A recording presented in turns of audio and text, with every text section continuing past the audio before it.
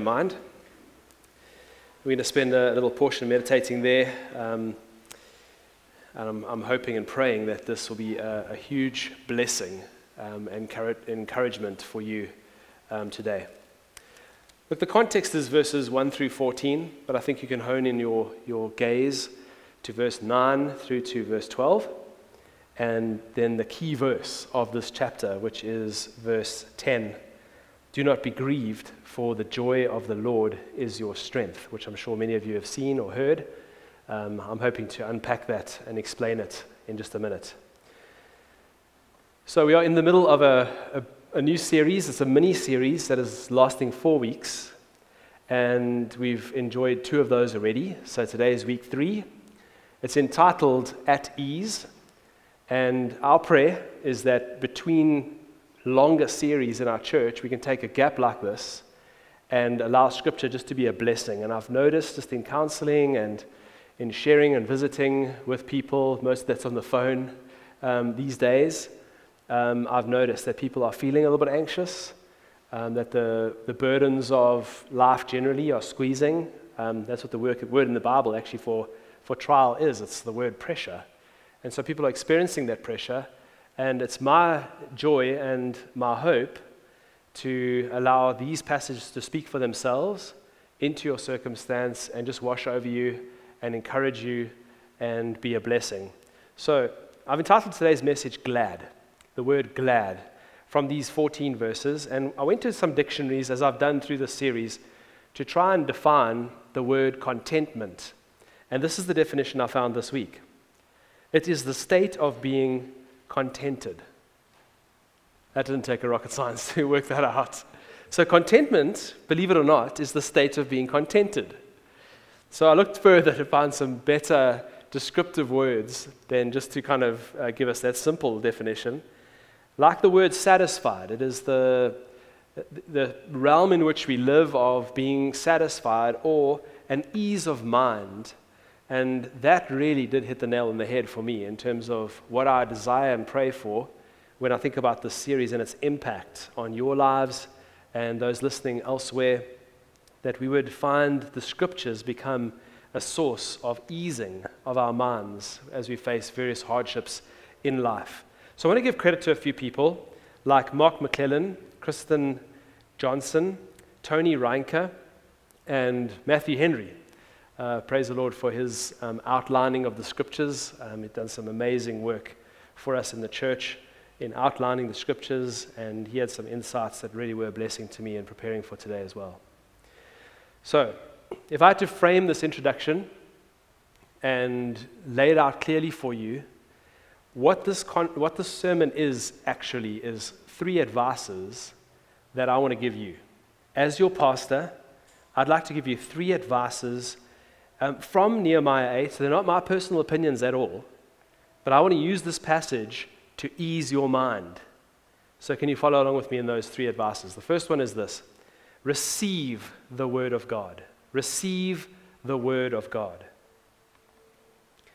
For us to understand the context of Nehemiah, we need to understand firstly that Ezra and Nehemiah are one book in the original text.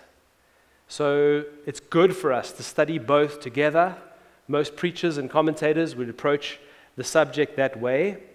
And this is the storyline of the history spelled out in those 2 books. Israel has failed to keep God's law again. And I know we like to read about Israel and think, well, you know, Israel, can you not do better? But when we really think about it, this is an example given to us in Scripture of our human condition. And when you think about your track record with the Lord as well, and His expectation of perfection, His requirement of expectation, His of perfection, His standard of perfection, then very quickly you realize that we are no different to the people of Israel, and again find ourselves in a place of failure in keeping God's law. As a consequence, God brings His judgment, which is just, and it comes in the form of destruction. So Jerusalem is destroyed. The Hebrew people are exiled to Babylon, and we read about this history in the Bible. And now, after that period of exile, there is need for rebuild. Godly Jeremiah hears news about the fact that the city has been destroyed, and he is in a position that he could do something about it. Most could not. Coming out of exile, having nothing, trying to repair a city and get life back on the track, almost impossible for other leaders. But for Nehemiah, he was in a position where he could do something about it. So he does. This is a study for another day. He prays first. It's very awesome the way that he approaches this new challenge. He prays first, seeks the Lord's help. God helps him, and they rebuild the city walls, and they erect the city gates again. But no different to the church of today, building the people of God was not about building bricks and mortar, steel and concrete and all that kind of thing. I had to learn this lesson many years ago when I started in my career in construction, hoping to use, as a believer, hoping to use that career for the Lord. I discovered over a period of a year how God bombarded me with scripture that the church is not made of bricks and mortar. We can build churches all over the place. We're still not building the church of the Lord in terms of buildings. The church of God is built by or made of people. Excuse me. And so this was the reality spiritually of the people of God as well. They needed to be built up spiritually. And so two reformers emerge, and the two reformers are Ezra and Nehemiah. And the reform, the otherwise known as revival, the getting right with God, started in a certain place. It started with Scripture. And that's where I'd like the sermon to begin as well. The people gathered. Ezra climbed a big pulpit, which was built so they could be heard and seen. And he began to read the law of God to the people. So there's this mass gathering. And then, of course, as he's reading the Pentateuch, which I tend to believe was portions of the first 5 books of your Bible, so the law, the Torah, as he was reading that, there were others that were explaining it, and he was just continually reading the requirements of God to the people. There's a lovely image given in this text of this particular occasion. And I want you to notice a few details. The first detail is the place. So look to your Bible and you'll find the place was right before the water gate. So at first I thought, well, let's just move on. But then I thought, no, hold on, how appropriate for the Word of God to be used here for revival at this particular place. Right outside the water gate, which is a picture of refreshing. It's a picture of like washing of the Word, right? And I thought of Ephesians 5, how Ephesians 5 speaks about us being washed by the Word, and the place being the most appropriate place. Then secondly, notice the posture of the people. Tons of details are given. They stood in respect of the Word. They said their amen, which was an affirmation of what Scripture said. Basically what saying amen meant and means today is I agree. So I'm putting myself under God's law. I'm putting myself under God's judgment. So I'm prepared to make myself tiny under the judgments of God. I yield to it. I don't fight against it. That was the posture of the people. And it was shown in various bodily things, like raising your hands, which is a picture of vulnerability, or bowing your head, that's humility. Worshiping, which is the appropriate response to God. It's saying, God, what worship actually is, it comes from the etymology of worth. So God, you are most valuable to me. I ascribe worth to you, is what worship is ultimately. And so folk were worshiping sincerely in their response, faces to the ground prostrate, and notice all of them were doing it. It wasn't just like pockets. But the masses were actually engaged in the posture of coming to God in this tiny position, saying, God, you are almighty, you are sovereign, you are the one who has the law, you are just, you are God, and we worship you. We make ourselves opposite to who you are. Then thirdly, I would like you to notice the perception.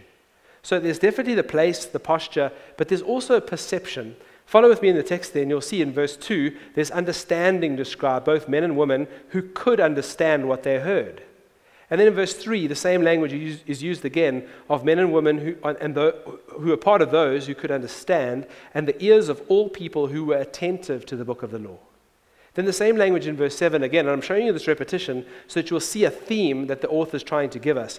As the people were helped to understand, the Levites turned up, and so while the preaching was going on in a mass kind of audience, I imagine the Levites running around forming pockets of people. We're talking about lots of people here, forming pockets of people to meet in small groups. So it's like church and life group going on here. And as they were meeting in small groups, some of the questions would come, and the Levites would then explain the law to people as they remained where they were. Verse 8 again, the law of the Lord was clearly presented in verse 8, so that the people understood. And then one more time in verse 12, this is the fifth reference to this theme in these verses, because they had understanding as the word was given to them.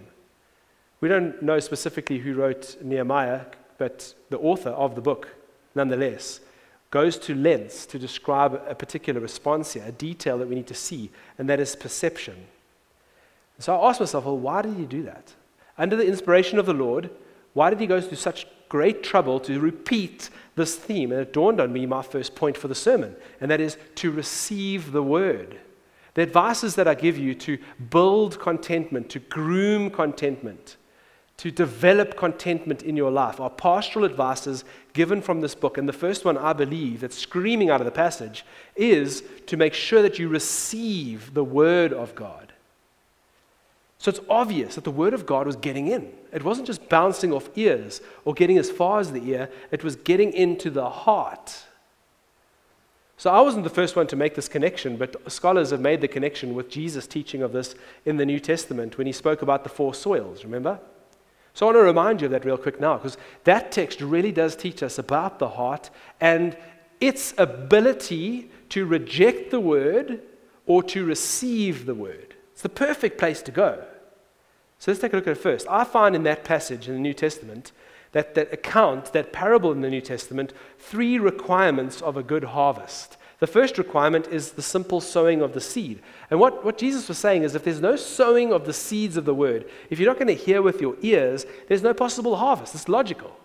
So let's start there in the importance, or with the importance of sharing the scriptures, sharing the word, discipling, quiet time, study, meditation. These things we've spoken about in the series already. It's interesting to me how the habit of the scriptures and the importance of the scriptures in the Christian's life is woven together biblically with contentment, by the way. And so, no seed, no harvest.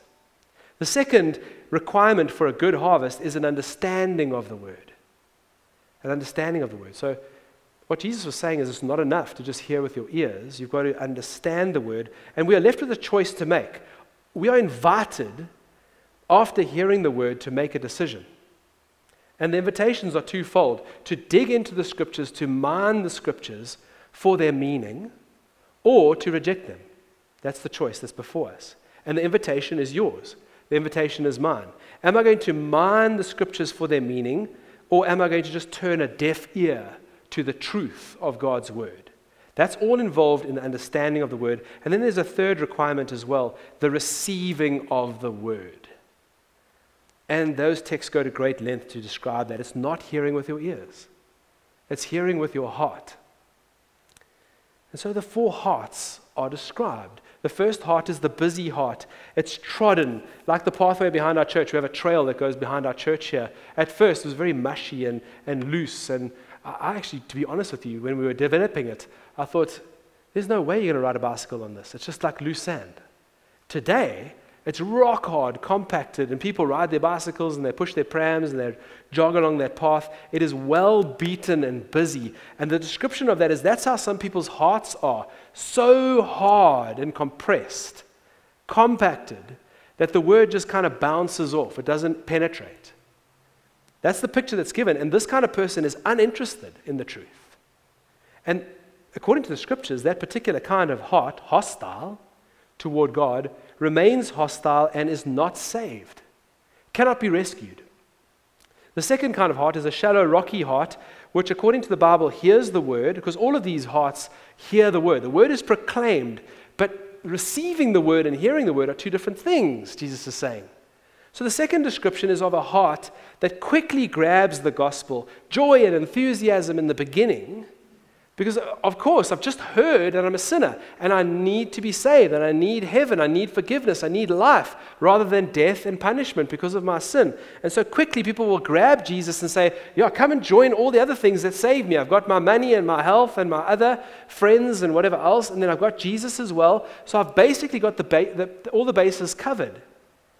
But there's no roots, according to this teaching of the Lord.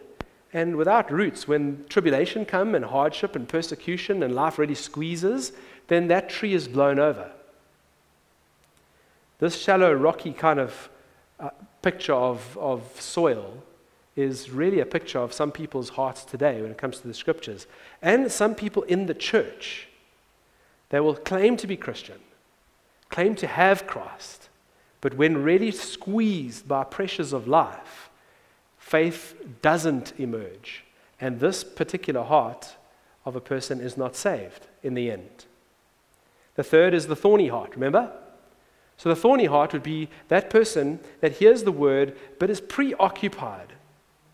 So the three things that Jesus lists out are worries of life, and these things might be things that you face as well. Worries in life, because there's so many. Life is just so busy with trying to get... I was talking to Amber and some friends over the weekend about how there's so many rules. I mean, there's so much fine print in life. I mean, to wade through it all is almost impossible if we're really going to be honest about it. And so, preoccupied with the worries of life is one issue. Jesus listed out the riches of life, which is like a false sense of security. So, okay, Christ, I'm glad that you're on board. When the time comes, I got you in the bank, right? But what I really need right now is for that bottom line to be slightly more inflated, because then I will be safe. Then I'll have what somebody called recently a nest egg, or comfort. I've got some kind of comfort to rely on. And people invest entire lives in this. They are preoccupied with creating their own sense of security. And the third that Jesus mentions is lust. And he's speaking there of anything that takes the place of the Bible.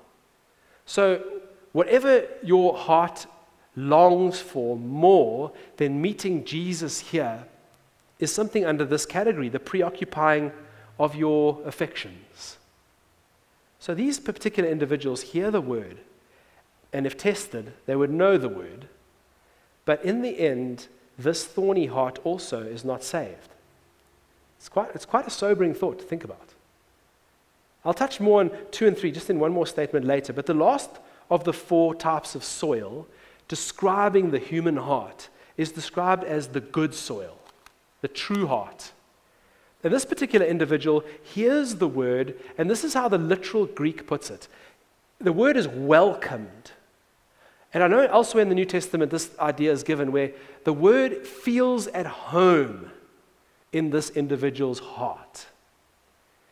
Verse 20 of that passage speaks about how the word sticks and it saves. And the way you can test it, because the test is given as well, is by the fruit it produces. So in the end, through all the trials and the pressures and the hardships, the ups and the massive downs of life, what emerges in the end of this particular person's life is a whole ton of fruitfulness. And you might say, well, what does the fruit look like? How do I test it quickly? Well, the fruitfulness of the scriptures speaks about obedience.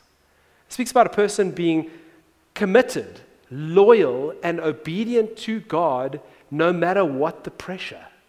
Have you met a person like that? Because I have. They are a delight to meet, a delight to know. The kind of people you just want to be with. Children of God that are committed to the Lord in terms of their obedience, and their life is just lush fruitfulness. And whatever they touch just becomes fruitfulness for the Lord. I am not saying without hardship. Not at all. In the hardship, the fruit just glows from their life. And the end of this particular life is that this person is saved for eternity. They are saved. So what's something that's really gripped my heart is the fact that number 2 and number 3 are the problem area. Number 1, people are disinterested, rejecting, don't have any time. The Word of God does not feature or matter to that particular man or woman. You can understand that one, that particular heart. And you probably know people like that. But 2 and 3, this is where the problem area comes in for me. You've got a person here who claims to be a follower of Christ, and according to what's been described, actually are doing some of the right things. So we probably wouldn't be able to tell from the outside if this person was a follower of Jesus or not. But in the end, they don't show any fruitfulness through the storms of life at all, and according to Scripture, will not find salvation. No fruitfulness in the end shown, and no salvation found. So listen to this quote from me, from Warren Wiersbe. He speaks about true Christianity. And he helps in this quote. It's quite in-depth, so listen carefully. But he ties, I believe, the Word and the Scriptures and their role to contentment. Again, Scripture seems to do this. So I'm paying attention to that in this mini-series. I'm noticing how every week there's invitation to be back in the Scriptures, back in the Scriptures, back in the Scriptures. And today is no different. This is what Warren Wiersbe says. The secret of Christian joy, I call the sermon glad. This is the entire topic of this message.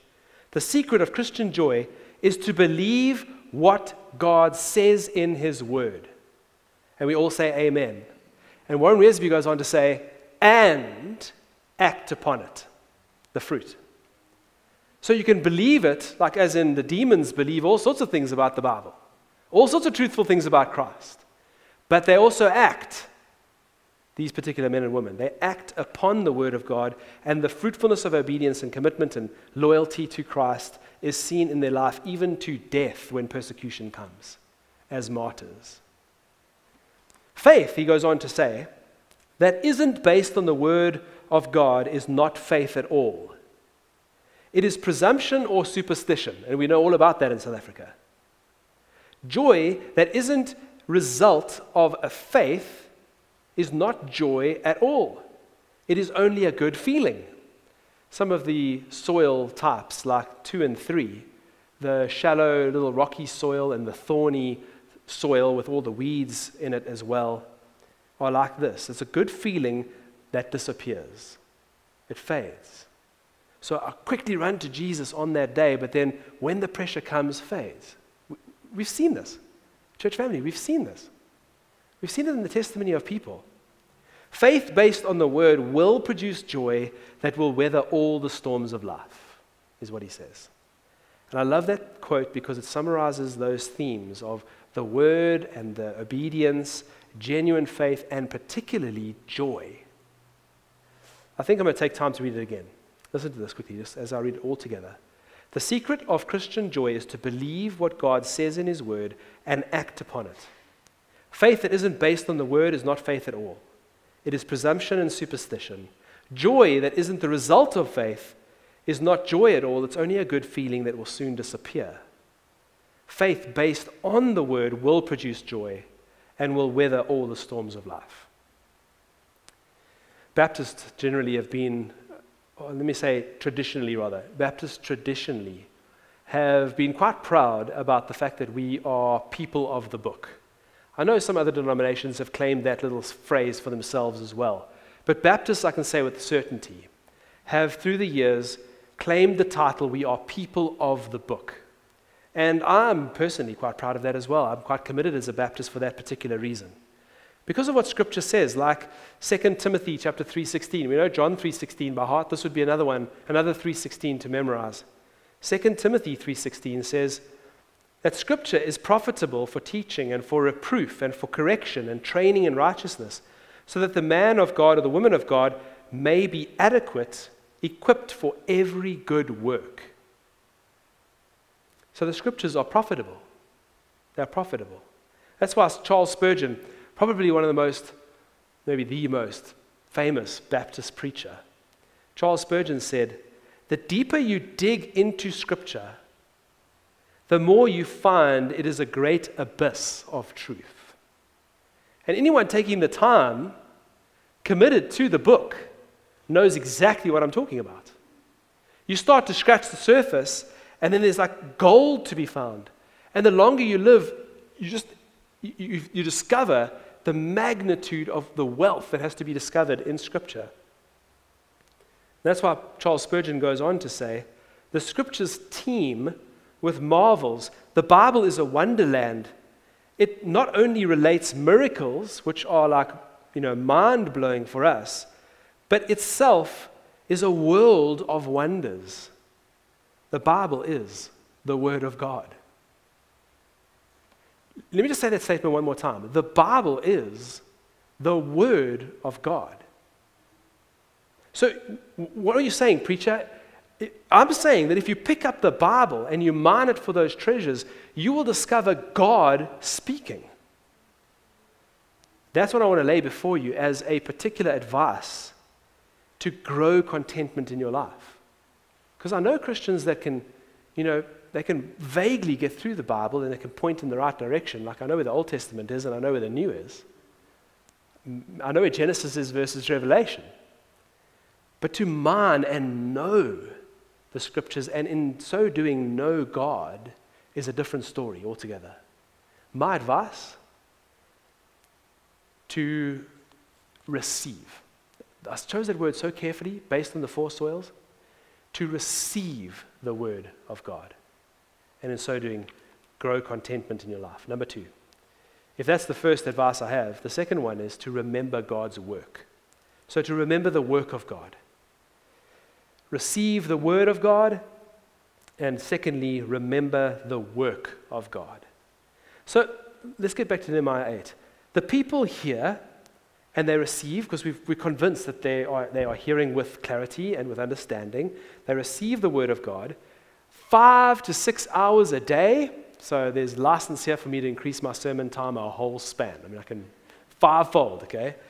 5 or 6 hours a day. They were attentive in verse 3, and the people respond to the Word. Now, what's interesting is their initial response is grief. And I've discovered in my Christian life that my initial response is grief as well. When I read the Scriptures and I hear of God's standard and I'm aware of God's holiness, I'm immediately overcome with how far I fall short of the standard of God. And I'm sure that if you are a Bible student, a Bible scholar, a reader, a meditator, you will agree with the same thing, because Romans describes what happens. The Bible, God's Word, convicts initially. That's what it does. It convicts initially. It highlights where we don't make it. So Romans 3:20 says, "For by works of the law, no human being will be justified in his sight." And I'm relieved by that, because if it was by works of the law, none of us would be able to say, "I kept the law, God, let me in." Since, and this is how the law works, through the law comes knowledge of sin. So if you're going to be sitting under the sermon of Ezra, you're going to be pierced to your heart. Because over and over again, you're going to see God's holy standard and say, "Look, I didn't make it. I'm not good enough." But praise the Lord, there's a second work of the Word. And the second work of the Word is to comfort. Conviction and comfort go hand in hand. But before I go on to the comfort, listen to this quote by Matthew Henry. This is what the law does. The law works, and this is very graphic language, the law works death. It speaks terror. The standard of God represented in the Scriptures shows men their sin and their misery and their danger because of their own sin. Living in danger on a trajectory, I would add to Matthew Henry, a trajectory to hell. The Word of God thunders a curse against everyone that continues not in every part of his duty. So if you're failing on one part of the duty, one part of the law, one part of the standard, one part of the requirement, which is perfection, by the way, if you're failing in any possible way, man, the law of God screams a thunderous curse against you. And I don't know if everyone has heard that curse, but it's there. God's law can't save, it can't justify according to Romans 3, but it can convince us of 2 things. The Word of God will convince you that you have a big need of forgiveness, and you have a second need of life. You know that the Bible says that we are dead in our transgressions and our sin? It's not that we need reviving, we need resurrection. And the Word of God explains that clearly, that you have a big need, and anyone understanding the Scriptures has come to that place many times. God, I need a Savior. God, I can't do this on my own. I fall way short of your expectation of me. I need Jesus. And that's exactly what the law is designed to do. And secondly, the law comforts. And this is the beautiful thing. While the law would wound, the law will heal. The only healing for the wound is the law itself, is the Word of God. In the context of Nehemiah 8, you might ask, well, where is that comfort found? It's very interesting. The comfort is found in the form of a reminder. Hence the language I used in my second point here, to remember God's work. Remember.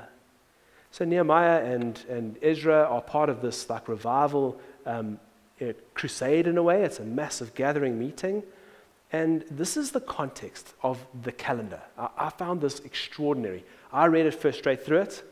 And then I went back and said, why is there so much reference to the month and the day and the festivals and all that kind of thing? So I lined it all up. What's going on here? And I realized there's one massive reminder for the people. And it must come as a reminder to you too this morning. That this was the 7th month of the year, the Jewish calendar year, a very special, significant spiritual month. Why? Because on the first day, which was this particular day of hearing the sermon, the Feast of Trumpets was celebrated. And as I understand, I have limited knowledge of it, but what I've understood so far is that the trumpets were blown, and the trumpets would kick into gear this day's festivity. What was the day? It was set aside to be a day of rest. That's what we're striving for in the sermon, contentment, rest. And it was set aside as a day of remembrance. And the two were connected. How are we going to rest? Well, we're going to rest by remembering what God has done, His works. So the people would take time specifically to consider God's provision for His people, His protection for His people. Through good days and bad days, God had remained faithful, and the result of the whole focus of that day was God's goodness.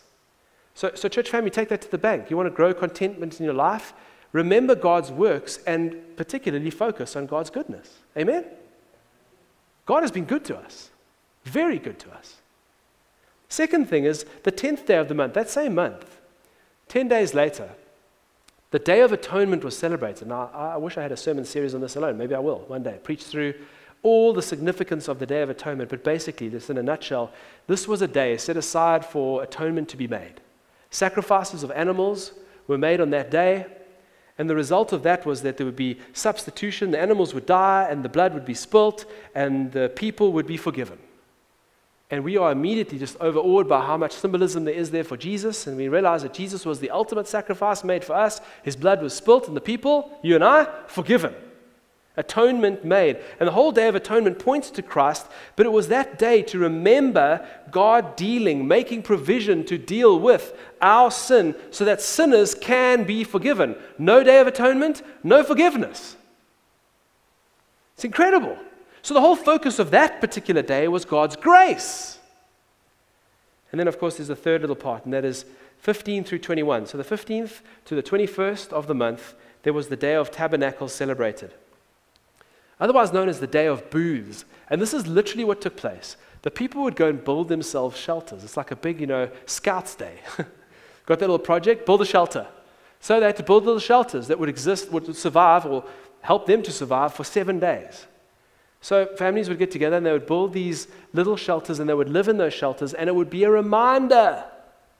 A reminder.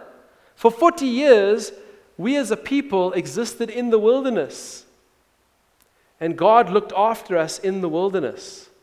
And there were some specific perspectives to consider during the Feast of Booths or the Feast of Tabernacles. The people during that 7 days would look back at 40 years in the wilderness and realize that we are living under the shelter of God in these little shelters now, and God's provision is still with us as it was in the wilderness. Looking back was the first perspective. The second perspective was to look around. Hey, for those 7 days, families would now focus. Guys, for a minute, take your gaze off your circumstance. Take your gaze off disease. Take your gaze off the oppression and the exile. And the fact that we have nothing in the bank and we're trying to build the walls. Take your gaze off all that stuff. The enemies are coming. Take your gaze off that. And focus on God's glory. The fact that around us are harvest blessings. That God is good currently. Look around. Look up and just see there's a shelter over our head. And last Sunday we described what our basic human needs were. Shelter, covering, remember? Shelter and clothing, and food. And so looking around was an opportunity for the people to say, look, we got those things. The bases are covered. God's come through for us again. The harvest's are ready. And then there was one other perspective, and that was looking ahead. If God has been good through the wilderness and he's currently good, what does that mean, children of faith?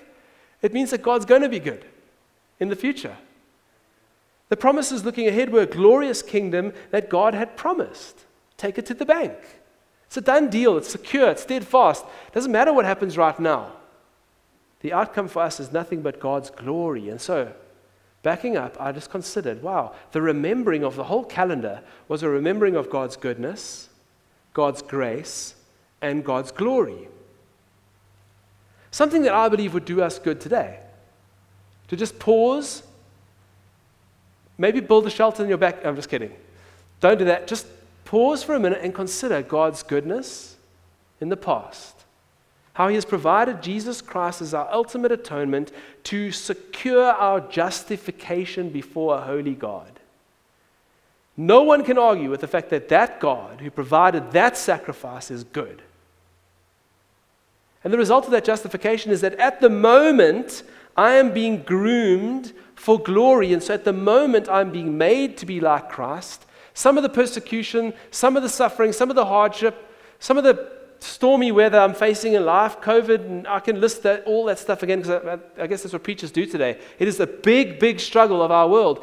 That kind of thing that we face is for our good, Christian. I don't know if you've prayed like you prayed before COVID, but my prayer life has really increased in the last 18 months to 2 years. It's for our good. God is good currently, sanctifying and making us more like Christ. And then future, of course, the glorious kingdom is in our future. And if you are justified, you can base it on the fact that you are being sanctified. The promises are true. It doesn't matter what happens today. It does not matter. Anything that this world has to offer by way of affliction, hardship, and persecution does matter nothing compared to the glorious kingdom that is in our future, looking ahead. So my point, my advice, through the lens of Nehemiah 8 is to, first of all, receive God's word, and secondly, remember the work of God and allow that work of God in his word to initially convict, but then draw and bathe you in comfort. As scholars have said, to hurt and then to heal, to wound and then to bring the healing. Remember God's work. Then one last advice I have for you to grow and groom contentment would be, based on this text, to rejoice in the wonder of God. One more time. Receive the word of God. To then remember the work of God. And then thirdly, rejoice in the wonder of God. I want to ask you a question. Do you know that God is happy? Now just think about it. Because I think initially, your first image of God that comes to mind is not one of God being happy. God is judge, so he's just. God is fair and he's father. But do you know that the Bible goes to lengths to describe God as being happy? Do you believe? I want to ask you this question. If you know that, I want to ask you this. Has it been internalized in such a way that you trust that you believe with your whole being, your whole heart? Do you believe that God is happy? I took some time just to meditate, as I normally do each week, and think about this concept, and I came up with a title for God. A Trinity of contentment and joy is our God. Write it down, because it's true. A trinity of contentment and joy is our God, always, in essence and fully, joyful and happy. Nehemiah 8:10 is the verse that encapsulates this idea. And it's an invitation to us to tap into God's unlimited joy supply. So for the last 3 weeks, we've given you bookmarks, right? I'm on number 3 here in my Bible. I'll show you them. There's edition 1 and edition 2. Sorry, edition 1, edition 2. And now today, edition 3. and we'll have one more for you next week. And this is what the bookmark reads. And do not be grieved, for the joy of the Lord is your strength. When you go to the Christian bookstore and you look at the little, placard that you have in your fridge and the card that you get, for your birthday that's Christian, you will find the second half of the verse. You'll find, for the joy of the Lord is your strength everywhere. But tying it into the context is the grief. So coming out of point 2 in this message to point 3, this is perfect. People are weeping, they are grieving, they are torn in their heart, they're convicted over the fact that they've fallen short of the standard that God requires, and this is what washes over their soul. Don't be grieved, for the joy of the Lord is your strength. So what does it mean? What does it mean? Well, let me ask you one question further, and that is, do you know that God, as a result of being happy, fully, in essence and always, finds joy in you? Do you know that? Do you believe that? Because for a long period of my early Christian life, I didn't believe that. I was overcome by the conviction. How could God be happy with me? Look what I've done, and look how I've fallen short. Look who I am. There's no possible way God can be happy with me. I want to ask you the question again. Do you believe today that God finds joy in you? And lots of preachers will end the message there and they'll say that because that's the reality, and they'll jump up and down about this being a reality. And what happens is people respond to it wrongly, and I want to make sure I correct that mistake this morning. Most would get a big head and say, you know what? God is happy with me. You know why? Because I'm joy-worthy. I'm special. I've got what it takes to impress God. You're right. God can do nothing other than to express His joy in me because I'm really a delight to Him. That's exactly the opposite of what this verse is teaching. Be careful. The Bible is not suggesting that God can't help rejoicing over us because we're so amazing. No, the Bible is saying that we experience joy from God because that's what He does. He's a joy giver because He's joy. God is happy, and so He's in the business of taking delight in. It's not in the merits of who we are, but because of who He is. That we are justified and we are adopted, and so God takes delight in His justified and adopted children because He is a joyful God. He is a happy God. And Zephaniah 3:17 of all places teaches us this. Zephaniah 3:17, the Lord your God is in your midst. He's with you. A mighty one who will save. He will rejoice over you with gladness. And here's the connection to contentment. He will quiet you by His love. Quiet you. And some of you today listening online, you need to be quieted. My children are an example of this. Sometimes life gets in such a tiz, they need to be quiet. Now, hold on, calm down. And this is why. So God is the God that comes as a good father and He quiets us with His love. Let me love on you a little bit. Let me hold you. Let me just get you to get perspective on what's going on here. He will exalt over you with loud singing. It's grand, loud rejoicing over His children. I'm thinking it's fantastic. And it's all connected to contentment. Here's the point. Any joy we ever receive, think about it. What gave you joy? I'm talking about in the midst of your suffering, in the midst of your hardship. What was the light in the midst of the darkness? That's what we sing about all the time. Any joy we ever receive originates from the joy that God has. That's where it came from. The joy of the Lord, God's happiness, is our strength, this verse teaches. Nehemiah 8, people, like I said, weeping for their own weakness. Some of you are weeping because maybe this pressure in life over COVID and things like that has caused you to now mine into God's word. And so you've cracked open a dusty Bible and said, Lord, I need to find you. I need truth. I'm feeling hungry and thirsty here, so I'm going to come and drink and find satisfaction in the Word. And so cracking open the Bible, suddenly you overcome with the reality that I fall short of God's standard.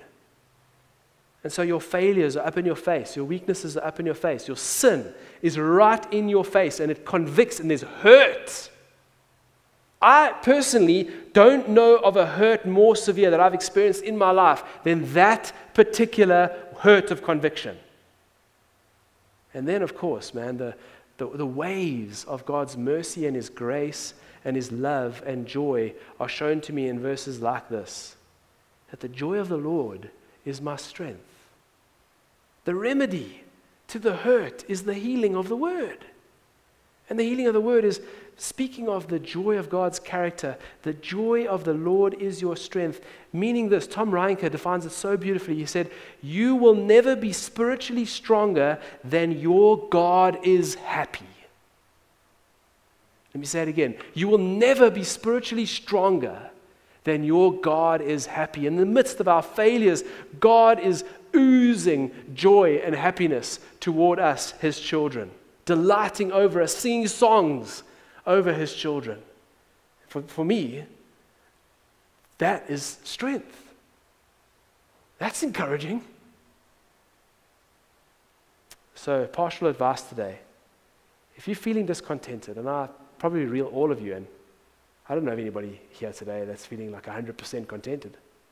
So if you're feeling discontented at various levels, my advices are from Nehemiah 8, receive God's word. Here, not in your head. We don't need another theologian necessarily. Well, we don't need a theologian that hasn't got the word in his heart. Let's put it that way.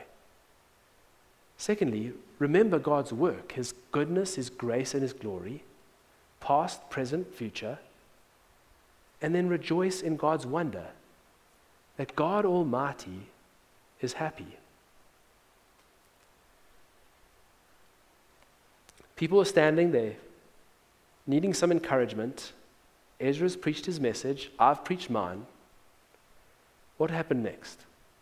Well, Nehemiah stood up and took some leadership, and the result of that leadership was calming. And I want to do exactly the same.